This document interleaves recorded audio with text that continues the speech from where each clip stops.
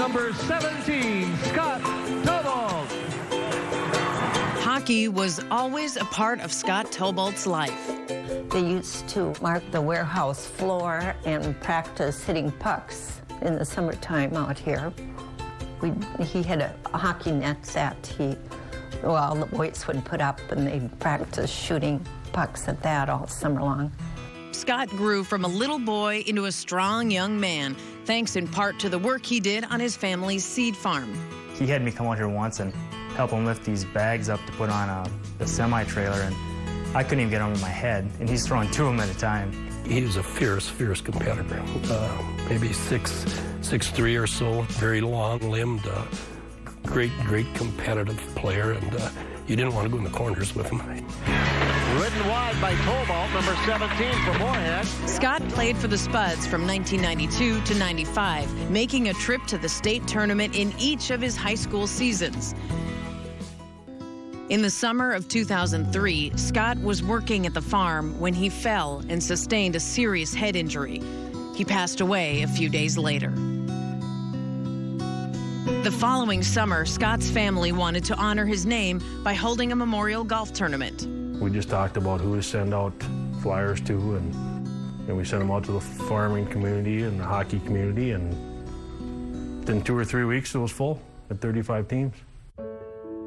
Initially, it was supposed to be just a way for family and friends to share their memories of Scott and begin to heal. But that first summer in 2004, the Tobolts raised $6,500. Because hockey was such an important part of Scott's life, they decided to donate the money to Moorhead Youth Hockey, and the Scott Tobolt leasing program began. Ever since the leasing program started, it seems like our retention numbers have been much better. For a $50 refundable deposit, a player can lease this bag of equipment, complete with skates, a helmet, and pads.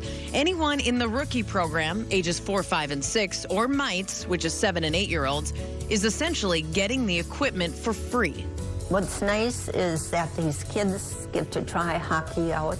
I mean, they don't have to put all that expense into equipment. I think it was really neat the first time that we went to a little rookie game, and just to see those little kids out there with the helmets with Scott's sticker on the helmet, a little 17. I mean, that was just, words can't express how neat that was. This past summer was the 7th annual Scott Tobolt Memorial Golf Tournament at Moorhead Country Club. The field was once again full, and the Tobolts raised over $10,000 for Moorhead Youth Hockey. We get that equipment from the Tobolt leasing. Once they get that hockey in their blood, it's hard to take it away from them. Kids want to be with other kids, so if we get some kids started and they go tell their buddies, well, yeah, I'm playing hockey. So we have activity for the kids, and they're off the couch and away from the TV, and it's good. I just had someone today come up to me and say, my little cousin wanted to try hockey, and he got equipment through the lease program. Just today. The leasing program has been a huge success, and it has kept Scott's name alive at the youth arena in Moorhead. On the golf course, family and friends filled up 43 teams last year to honor and remember Scott. When you look around and see all those people there, they're all there for Scott. The equipment is just a bonus. I think he'd be just overwhelmed of all the people that show up and all the people that are talking about him. I don't know that he knew that he touched so many lives. We're pretty proud, pretty proud.